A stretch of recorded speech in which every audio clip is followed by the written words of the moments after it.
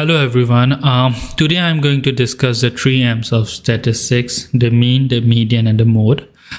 Here you can see like I have created this small data set. So basically each column represents the same data. Just wanted to show like how mean, median, and mode differs.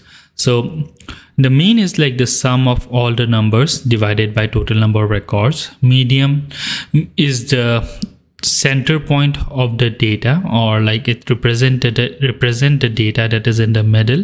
So if it's a odd number, when the data is ordered in ascending order, so it will be the data represented by position that is in like the n divided by 2 plus 1, where n is the number of records.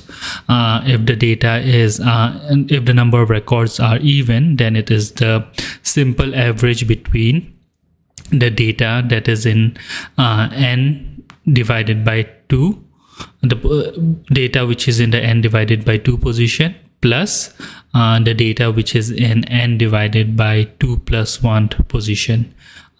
So that's the median, and the mode is represented by like the data that has the highest frequency.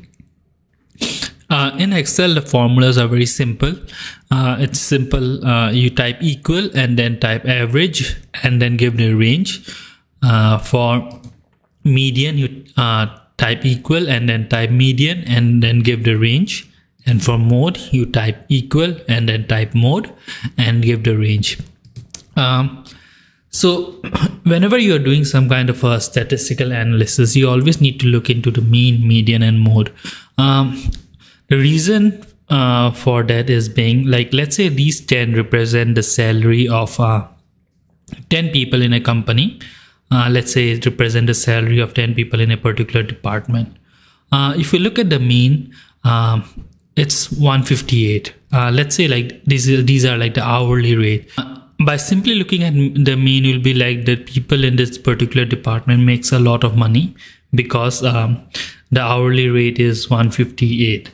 But if you look at median, the median is 10.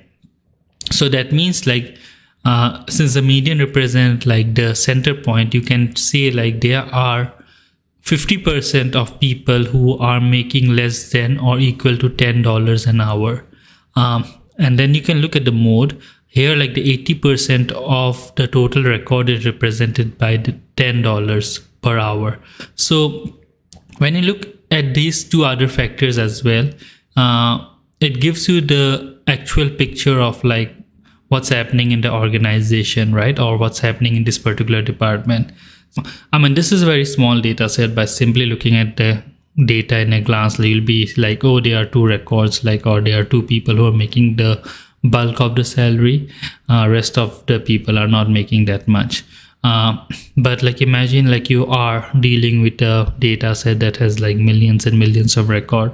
So if you simply look at the mean and make your decision based out of that mean, it may be deceptive in a sense. Like there can be a lot of outliers or records like these to like 500 and 1000, which are basically skewing your analysis. So you always need to look into these 2 other numbers as well, like your median and the mode, to basically identify what is actually happening. Hey, if you guys like the video, please like and subscribe, and thank you for watching it, and have a great rest of your day.